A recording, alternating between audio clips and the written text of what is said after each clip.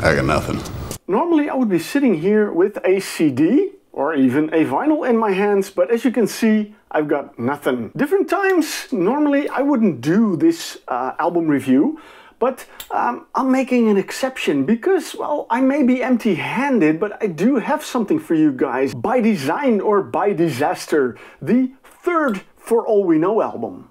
Hi, this is Ruud Jolie from For All We Know, and you're watching LiveProg. Hi, this is Woodstick. You're watching LiveProg. Rock on.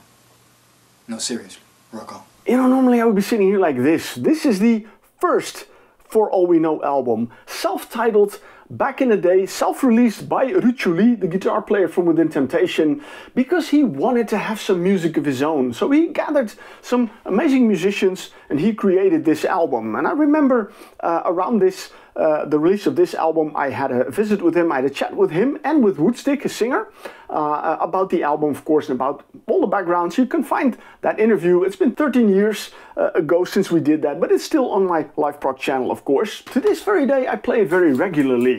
Now, about Woodstick, I have to mention that because back then I was kind of surprised to find Woodstick being the singer For All We Know, because I knew he had more like a hip-hop background and a kind of completely other genre of music, even though a couple of years before the For All We Know album, he already did a guest spot on an Arian album, so he was not completely strange to the whole progressive rock, progressive metal world, and I found out that he likes that kind of music even before he went into hip-hop. So, but he stuck with Ruud Jolie, he stuck with For All We Know, because again on this album he's the singer. Now you might think, hey, aren't you missing something? Well, actually, yeah, I did miss it, because I've been away for the prog world for a couple of years, and I completely missed that in 2017, Ruud Jolie released his second For All We Know album called Take Me Home. In cases like this, I'm kind of glad that I have a streaming service that I can go to, because there I can listen to that album. So I listened to the album and I gotta say, I was really happy, and it's like, okay, I'm missing out something. My collection is missing a CD. I gotta buy that one. But then I picked up on the news, hey man, there's a third For All We Know album coming out, By Design or By Disaster. I kind of like the way they put that title in, because normally you would say By Design or Disaster, but they made it By Design or By Disaster. It is an album about the journey through life, and what you can expect if you base your album on basically everybody's life. Look at your own life, I'll look at my life. You know that you go through all kinds of emotions, all kinds of feelings throughout your life. You have ups, you have downs, you have good times, you have bad times, and that is also reflected in this music. So when I looked at the lineup of the album, which was interesting by the way, but I'll tell you in a second, I noticed that with Woodstick it did not only say vocals but also screams. Yeah, I can imagine that, and I'll get back into that because I have a couple of tracks I want to highlight. Let's go to the lineup, because that brings me to a few other things I want to say about the album. We have Leo Marguerite on drums, Christopher Gildenlow on bass, Marco Kuipers on piano, and of course Ruud Jolie, the man himself, on guitars, backing vocals, additional keyboards and programming. Pretty much the same lineup as the previous albums, save for one person, Thijs Schrijnemakers, who only played on the first two albums and not on this one. But still, and that I found that interesting, because that shows that when Ruud started For All We Know with this one, as it was his wish to have at least some of his own music documented, I have a feeling they moved on from being a kind of a project to an actual band, and a very tight band I might say, especially when I listen to that new upcoming third album, because that sounds really matured. You do hear hints of the previous albums in it, which is important because that is what makes it For All We Know. When you listen to the album and you know the previous albums, you hear it. I didn't invent this myself. I picked it up on something I read, a Szechuan sauce. You know, they have a Szechuan sauce in it that when you hear it, you know it. This is For All We Know, and that's what I love about it. At the same time, I find that this album does sound different than its two predecessors. Like I said, it sounds more matured. and the way they wrote the songs, the way Ruud produced the whole thing, he did a really good job. And like I said, I don't have a CD. I got a digital promo. When I got it, I put it on a USB so I can listen to it in my car. I listen to it on various media, like a Bluetooth speaker, like on my phone, but also on my good stereo in my living room. So all kinds of mediums. And I gotta say, on each of them, the album sounds fantastic. So that's very good. But when I put it on the USB in my car, it mixed up the order of the tracks. It went from track 1 to track 10, track 11, and then back to 2, and then it played in the correct order again. So, but when I was listening in my car and I noticed that, the first thing I picked up on were the drums. The drums on this album are really good. They really stand out, yeah, in a very positive way that you really like, wow, this sounds really great. Tasting for more. So that's the first thing I picked up on the album. The second thing I picked up on the album is the second track called Lifeline, which is in fact also the second single. That kind of sounds, I would almost say, a bit poppy.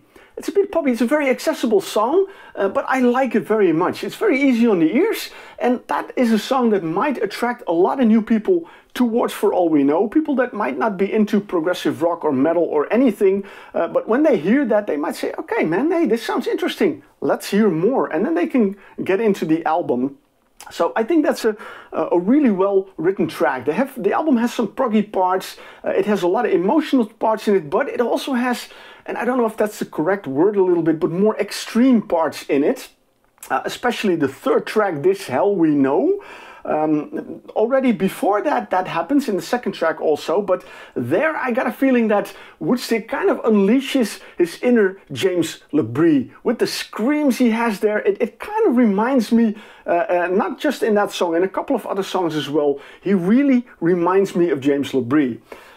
I'm not the biggest James LeBrie fan, I'll be honest about that, and I know that Woodstick is a big fan of James LeBrie, it's a big inspiration to him, but I gotta say, I'm really impressed with the range that Woodstick shows on this album with his vocals. But I gotta be honest, the more emotional songs are the ones that I like the most when I listen to this album. But you know, life isn't always about nice things. Sometimes you have this anger, you have this aggression, you have these frustrations you need to get out. And that is vocalized, for example, in a track like This Hell We Know. Something I also noticed when I was listening to the album is that on the previous two albums, I really find that the guitars are a little dominant, which is of course understandable because it is Ruud Jolie's project. He is a guitar player, so it's completely understandable and normal that, you know, the guitars play a very prominent role in the album. But on this one, I find them less dominant. I find them more woven into the songs. So again, that shows that the band has matured a lot in their songwriting, in their compositions, in their arrangements and everything. And yeah, they sound like a tight band. I like that very much. The songwriting is good. A good example is track 11, the closing track of the album, which is a really emotional song. It has some really beautiful pianos by Marco Kuipers. Yeah, and these fragile vocals by Woodstick, and then you have this beautiful guitar by Ruud, but it's just a little bit guitar in it, and the rest is like piano, drums, you know, keys. Really beautiful song. A couple of tracks that stand out for me. I mentioned Lifeline, I mentioned Goodbye.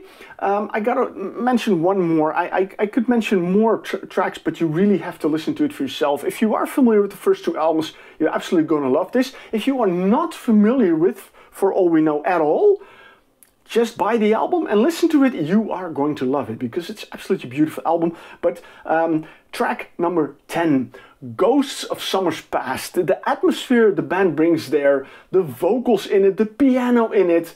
Yeah, the piano really adds to the atmosphere. The guitars in it. It makes up such a great song, but there are so many fantastic songs on it. I'm going to be honest, I love the entire album. I really had a lot of fun listening to the album. I listened a lot to the album. I can't wait for this album to hit the stores. March 22nd, it's going to be out.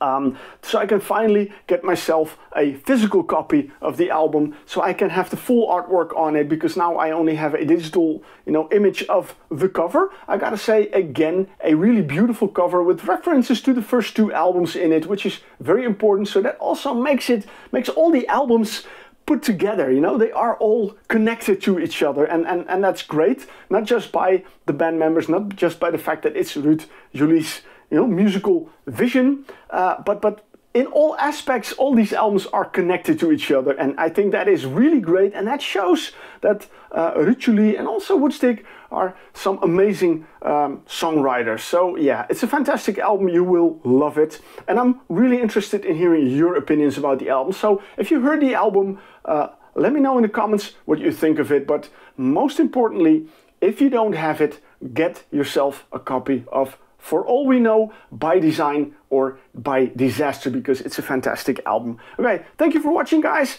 and enjoy the music, and I hope to see you guys for the next video.